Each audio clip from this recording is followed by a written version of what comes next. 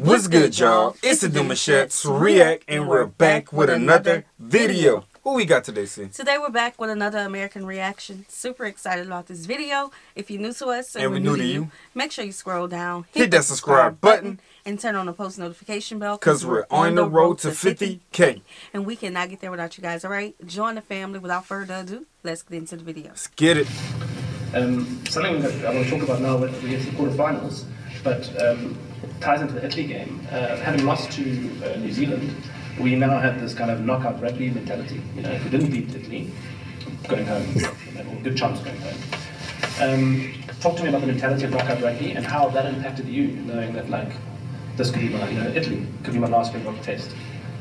Quarterfinal against Japan could be my last test. So knockout mentality and how it impacted you. I think firstly, Rassi, what he said to us after that first loss against New Zealand, it was obviously a stumble in the blocks, and he literally said that, boys, we've got 4 big games left, and it was Italy, quarterfinal, semi-final, and final. Obviously, no disrespect to Namibia and Canada, but he said these are the games, the must-win games that we have to obviously pitch up and play out of our skins, and he put it that way.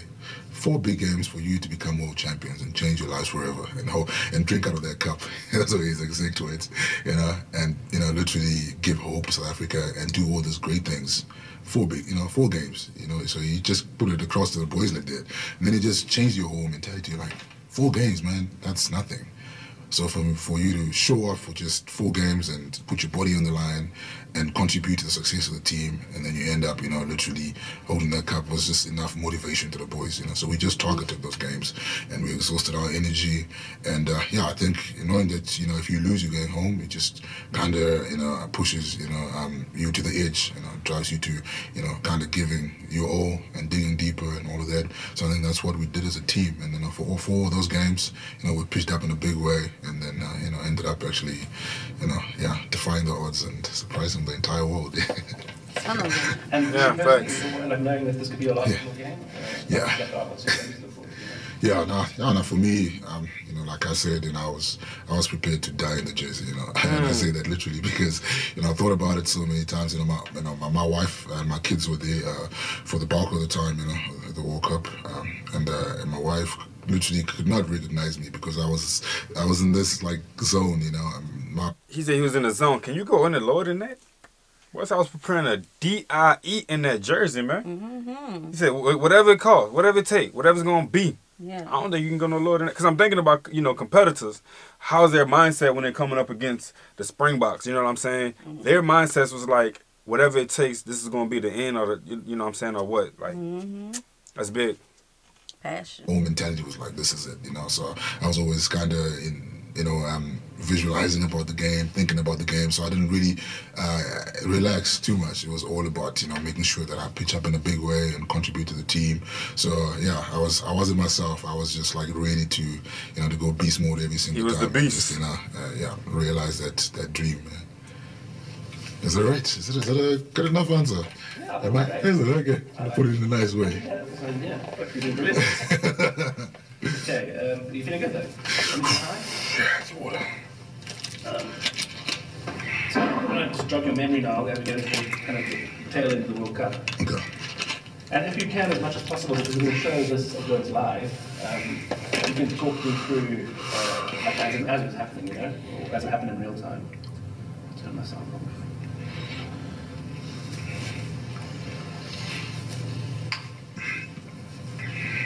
I think this is it.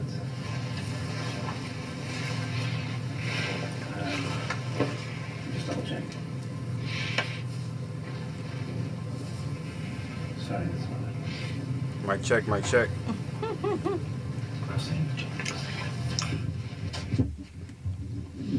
One, two, 1, 2.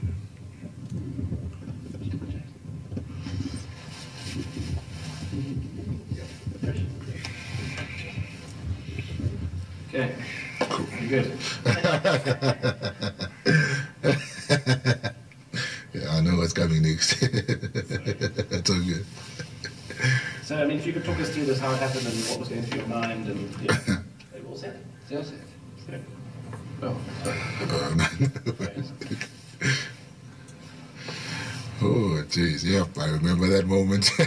I think I was so, psyched up. I was like I said, in beast mode. So I literally just wanted to, smash the guy, and not really obviously doing it legally. I just wanted to smash him and make and obviously a statement to say that we're here for business. We want to win this game, and I obviously hit him so hard and tried to drive him back, and he tried to pull out and in a way, drop his head a bit, and then it just made it look that much worse. So after the attack, you can see that I was remorseful immediately. I put out my hands, and then I showed Wayne that I didn't. They mean business, baby. Straight up. They going to war when they're on that field. Okay, so when I was listening to this, I was thinking about how people outside of the United States make fun of our football players being in pads. I seen it coming. Yeah. But when you have this, man, our football players already got to deal with concussions and things. Facts. We don't need their bones broke. Man, and I understand he's not literally trying to hurt him. I understand that. You think? But you think? The preparation to want to win the World Cup. Making a statement? Yeah. Whatever it takes. I'm wearing a DIE in his jersey? Oh, I think he meant business. He don't care. He don't care. We coming through with the head, shoulders, everything. Intend to hurt him, and thank God that Wayne Barnes is a really great referee, because he literally saw that in my eyes that I didn't mean to, kind of spear tackle the guy, and he kind of knew about my reputation that I'm not a guy, who gets yellow cards and stuff all the time. So that could have easily escalated to a red card, if he'd gone to a TMO. But got ahead safely. In the moment, and I was able to go for 10 minutes and cool off, and I was stressing so much, but it was just because I was so, so hungry to do well and win that game. You gotta be hungry. Now you do. That's a big difference, though, man. Them red cards, you got to sit for 10 minutes. That's a long time. You watch your team go at it for 10 minutes, and you're supposed to be playing. Usually, in our sport for football, coach pull you out, can throw you back in. You get a flag, you're still playing. The only way you can get kicked out of the game is like a technical, and you do something like the referee just say you out, bro. Like that's it. But other than that, 10 minutes is a while. Yeah, just watching everything happen, and maybe they had momentum before you got put out, and right. Like when the what is it called, the captains of the teams, when they get put out, Oh man. Then everybody else like, oh man. Right. It was also said who's now just played his first game against Italy, first full game in the quarterfinals, come off. What were your feelings in that 10 minutes? It was a tough 10 minutes, the longest 10 minutes of my life. Because the whole time I was just, praying. I'm like, please, Lord, let them not score, whilst I'm off. So the whole time I was just, I had to sit down because you have to, But, I just remember being so, anxious and, just kind of, praying silently, saying that, I don't want the Japanese team to score. And then the boys did well, they really defended. And the only thing they got from the 10 minutes, me and Sia were off, was the 3 points. And the whole time, Sia was just saying, don't worry about it. Just go back and, make up for it and, make a huge impact. So that was my whole thing. And I was just thinking, when I get on the pitch, I'm going to contribute in a big way. And I think one of the first things I did when I got back on the field was a big scrum. And, that kind of energized the team. So, I guess I'm happy they didn't, score a try in those 10 minutes. Okay. They got 3 points from dominating the scrum. Yes. So how did you feel? I know that we didn't score a try, but also it was early in the game and it was a very tight game. Yes, it was. 60 minutes. Seeing the scrum be dominated and you're off the pitch and we lose 3 points, but more about seeing that effect it had on the team. I know they didn't score a try, but how did you feel seeing the scrum get dominated and the penalty? Yeah, no, it definitely, it definitely hurt me, and that's when I felt, I should be out there, and I let down the team, and I just wanted to get back and make amends for it. Obviously, when there were 7 men in the scrum, and they took advantage, and I think, when I got back on the field, the first thing I did was make amends for those 3 points. Yeah, but I guess the boys really did their utmost best and defended, like Trojans. I remember Dwayne smashing somebody, when I was sitting on that, on that chair, and I just wanted to get back and join the boys. So in the way, we did make up for those 3 points. Yeah.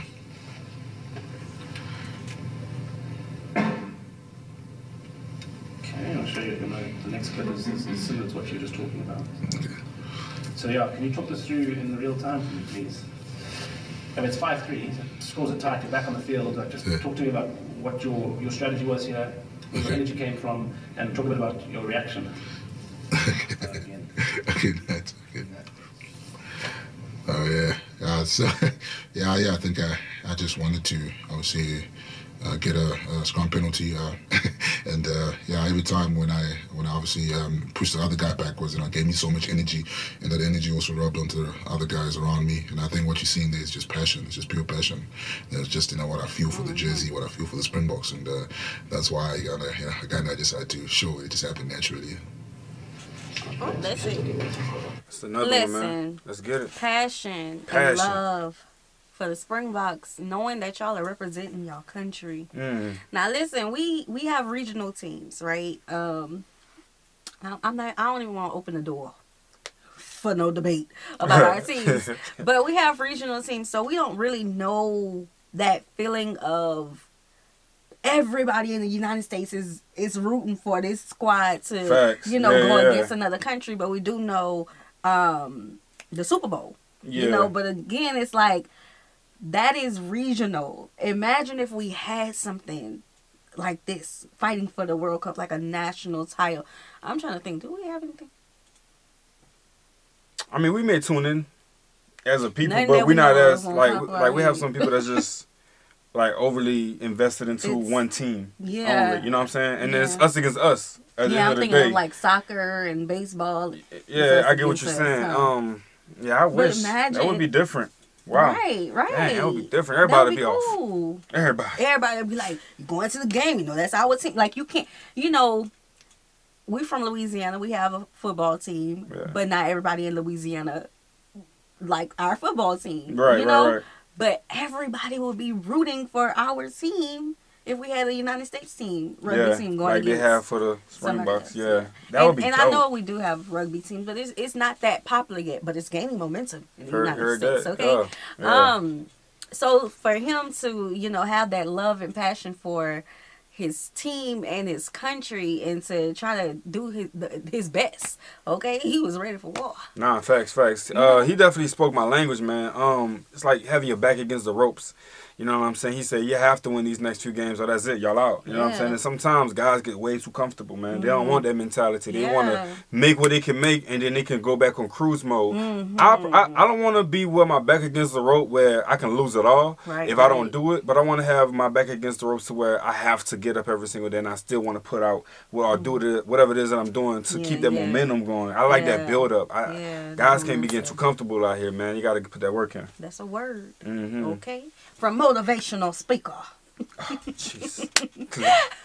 Okay. All right, y'all. We hope you guys enjoyed this video with us. Be sure to subscribe. We'll see you soon. Peace.